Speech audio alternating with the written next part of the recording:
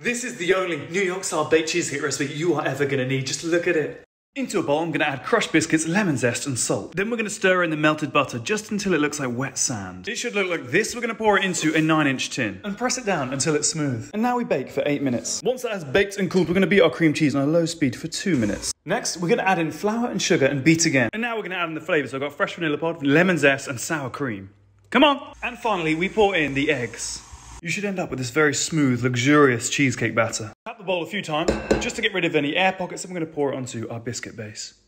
I've wrapped the tin in foil and we're going to bake it in a tray of boiling water just until it's jiggly in the centre. Once it's baked, cool to room temperature, then put it in the fridge overnight. Once the cheesecake has chilled, you can press it easily out of the loose bottom tin and we're going to cut some slices. That is a smooth cheesecake. To finish it off, I'm just going to pipe a little whipped cream cheese frosting on top. Then you are left with this gorgeous New York style baked cheesecake. It's clean, it's simple, it is delicious.